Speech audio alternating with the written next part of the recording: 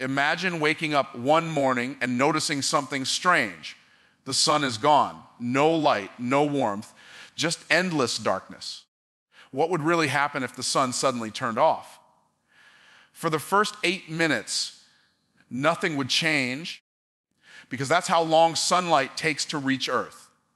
But after that, everything goes dark instantly. The sky would fill with stars, cities would be thrown into chaos, and the temperature would begin to drop faster than you can imagine.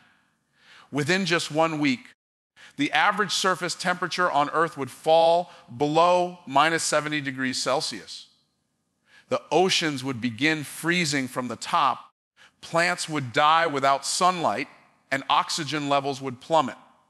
Without photosynthesis, our food chains would collapse, and life as we know it would start to disappear. But deep underground and near volcanic vents on the ocean floor, some microscopic life might survive, feeding off the planet's remaining geothermal energy. Humans might survive temporarily in underground bunkers powered by nuclear or geothermal heat. But even those systems wouldn't last forever. Within a year, Earth would into a frozen, silent world drifting through space. And if the sun truly turned off, it would likely mean something catastrophic. A total collapse that could trigger a massive supernova.